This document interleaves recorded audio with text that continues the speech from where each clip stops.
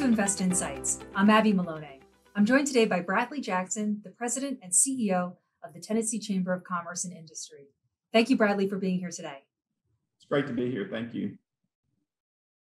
Bradley, when we spoke to you for our annual publication, Invest Nashville, you mentioned how one of the most important factors for developing a strong workforce is a strong connection between higher education and industry.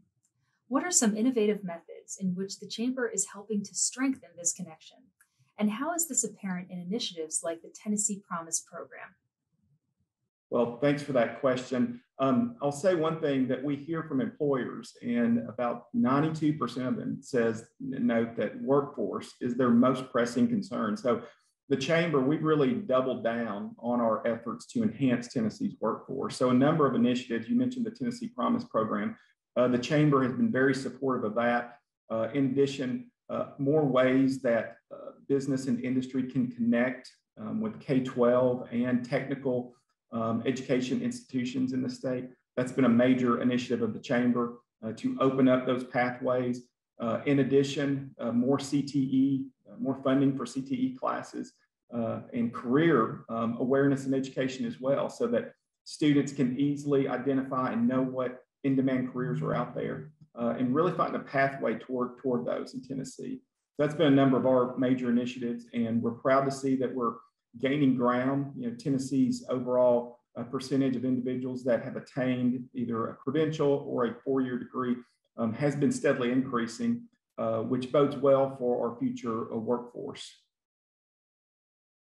Tennessee Chamber of Commerce also serves as the Tennessee Manufacturers Association. What are some of the creative ways you're encouraging and supporting growth within Tennessee's manufacturing industry? And why is this important for long-term sustainable growth? So one thing we know is that manufacturing, for every dollar that they pay in wages, it ripples through local communities at about $3, whether it's suppliers, small businesses, trucking. So Tennessee is a top 10 state in the United States for manufacturing. We have a long and strong history regarding manufacturing.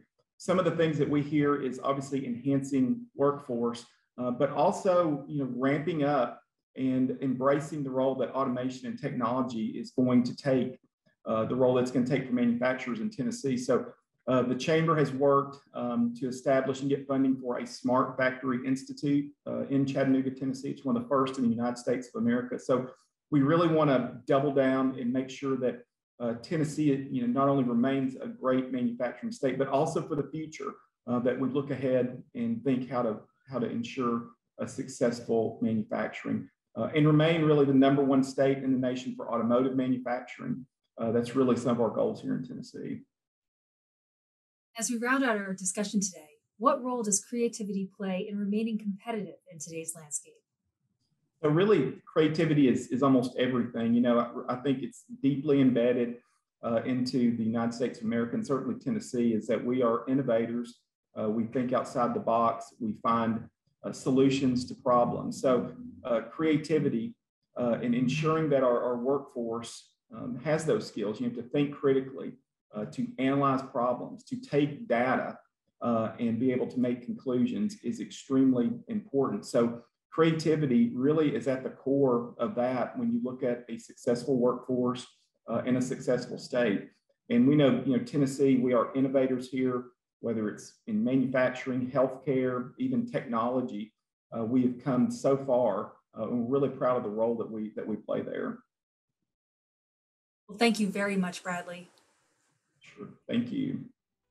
I was Bradley Jackson, the President and CEO of the Tennessee Chamber of Commerce and Industry.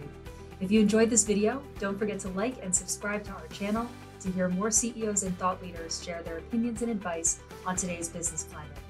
Until next time, I'm Abby Maloney, and this has been Invest Insights. Thanks for tuning in.